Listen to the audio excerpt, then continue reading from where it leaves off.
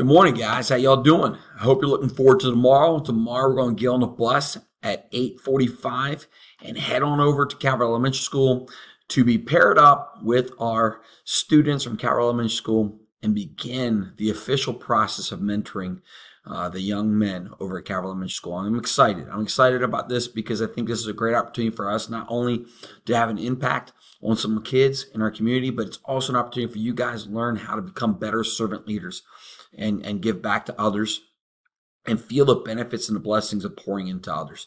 And so I'm just super excited. I asked Miss Lee and Miss Jennifer to get back to me and let me know some things that I could go over here on the bullet points here. And so these are the things that I want to kind of address. First and foremost, when we get there tomorrow morning, we'll have some time to sit down, and there's going to be a PowerPoint shared, I think, between you guys and the kids. And then what we'll do is we'll pair you guys up with the mentees, and then you'll be given a folder. The folder has a feedback form, and I'm going to share that in a moment. And it also has a goal setting sheet. That feedback form is going to be something that you're going to be able to comb through and look at and kind of get an idea of where these kids are and what they may be, coming up short in. And then we're going to use those things to kind of come up with some goals. And again, the PowerPoint will be shared with you guys to kind of help you understand and facilitate that.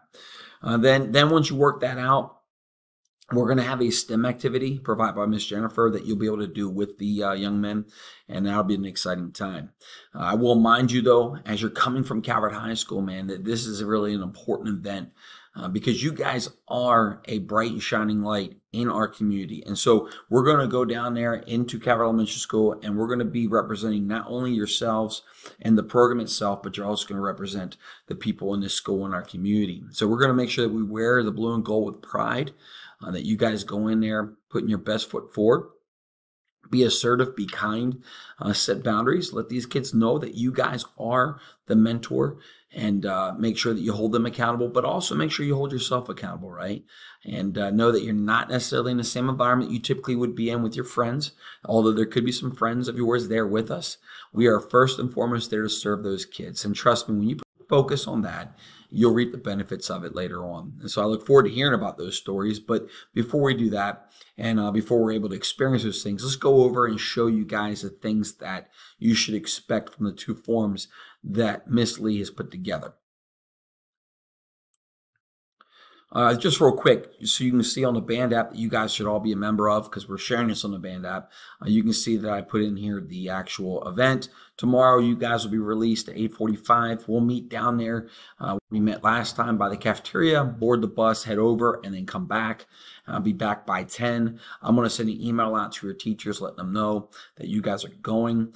I hope that there's no conflicts. Remember, this is something that you guys are sold out to. This is an important thing. The last thing we want to have happen is a mentor not to show up with these mentees. They're counting on you. These kids are looking for you. They're already asking about you. Yesterday, Silas wanted to come to a football game and hang out and watch Russell, which was really cool to see.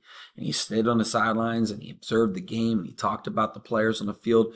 Many other players came up and introduced themselves. The coaches introduced themselves.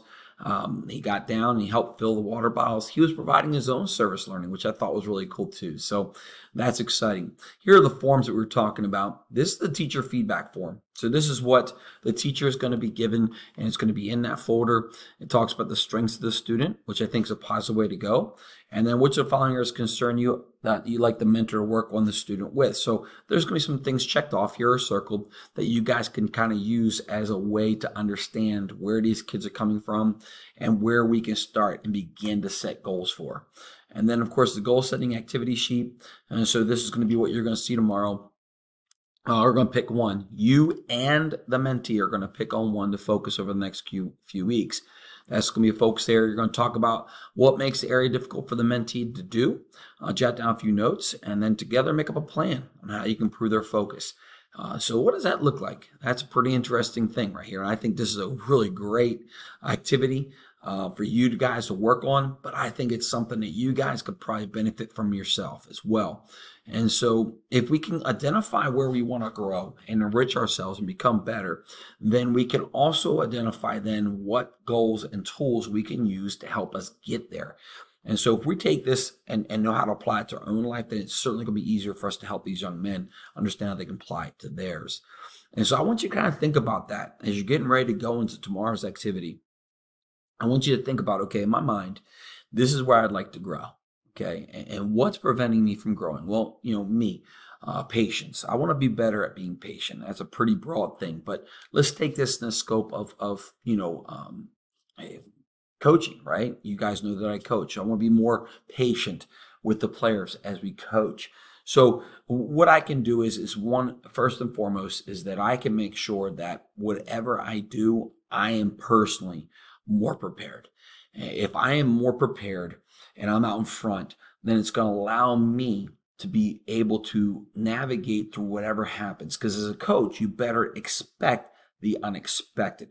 So if I am prepared and I know all my stuff's taken care of, then it's going to allow me to adjust to whatever happens around me that I wasn't expecting. They could change the energy and the format of the way practice is run. So looking at a particular day, make sure I have my practice plans done early. Get that information out to the players because now the players know where they're going to be at what time.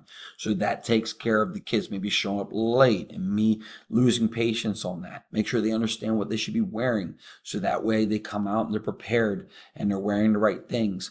Make sure we give them the plays early enough so they can study them. So that way we've limited the mistakes that could happen on the field. These things being done by me, facilitating those things out in front, gives these guys a heads up and allows me to be more patient with some of the mistakes they can make.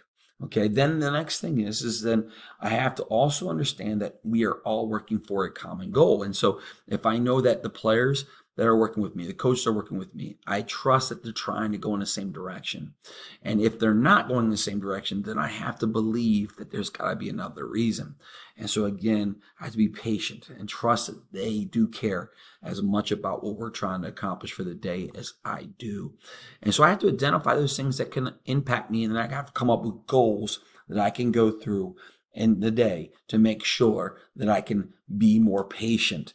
And on top of all these things, I know that if I get well rest at night, that if I eat my lunch and take care of my body throughout the day, that if I stay warm when it's cold, that I do all those other things, it's going to take away from my anxiety. It's going to take away from my stress, and it's going to allow me to be more patient.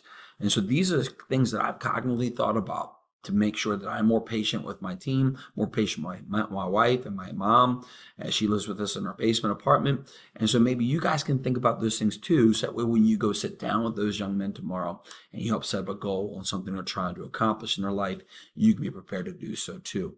I also want to note that next week, we're going to have a trip going to the Jump Sky Zone, I think it is.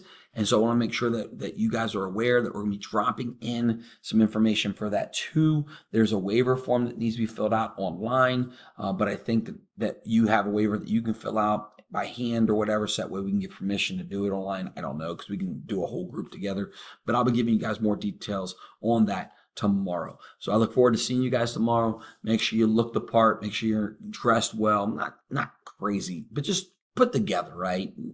Don't want our pants hanging down below our butts. We don't want hoods on.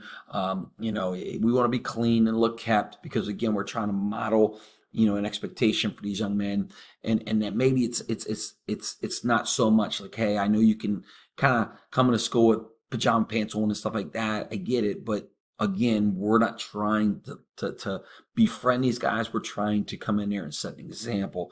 And so you guys should come in there looking a little bit more professional than they are, because we're trying to set that idea that, you know what, you are the mentor and they're the mentee. So look forward to seeing you guys. Get some rest. I love you. I'm out. Boom.